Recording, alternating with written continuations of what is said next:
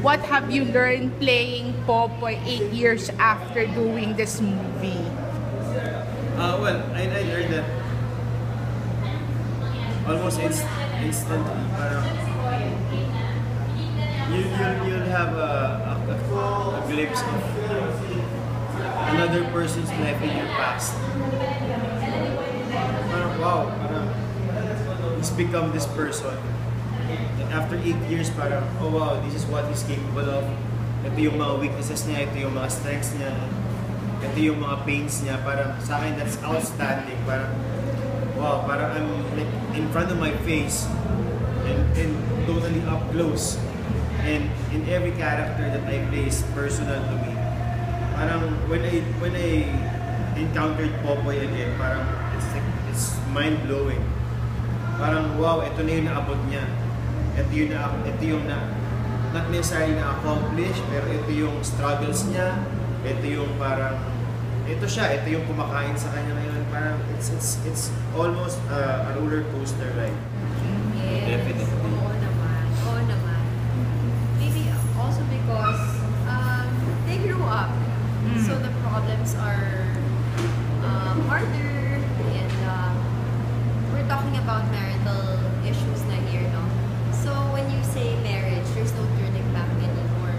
So mas mahirap siya in terms of that, and mas madami ka ng choices na mas mahirap na gagawin.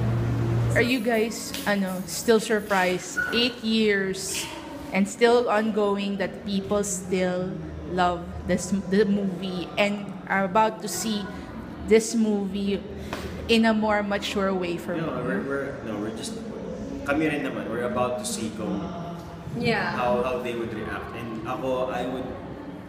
I'm so fascinated by the fact na I'm so interested in that more than anything. Like, sobra kong iniintay how would the audience react. Sobra akong fascinated dun. Alam mo bakit? Kasi, syempre tayo, we grew as people, no? Tayong dalawa, we grew as persons. And ako, I would so want to know kung paano nag-grow yung audience namin. Kasi you're talking about, siguro mga at least 2 sets of audience, no? Meron ka nung mga nakapanood, yung very familiar, with us. yung very familiar sa One More Chance, at meron kang bagong audience. Mas interesado ako dun sa original audience. Kasi kami, we have history. So now, it's as expected, yung mga bagong manonood, ano lang yan, parang interesado sila because pinag-uusapan ngayon. But sa akin, sobrang gusto kong malaman, yung bang ikikwento namin, ito ba yung inasahan yung makita?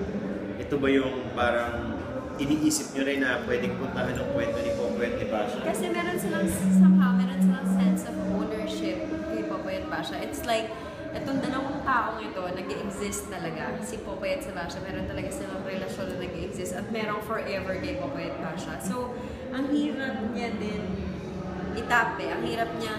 Parang hirap mag-part 2 talaga. Parang lahat ng kwento pwede.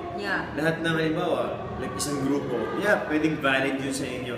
Pwedeng yun yung tinakbo dapat ng story. Kanya-kanyang version sila, may expectations. Kasi it's too familiar.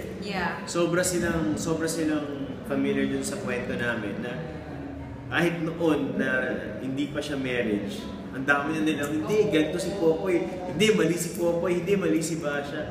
Parang, okay, wait lang, randali lang, okay. Siyempre, this story, like any other story, lahat yan merong nagmamayari.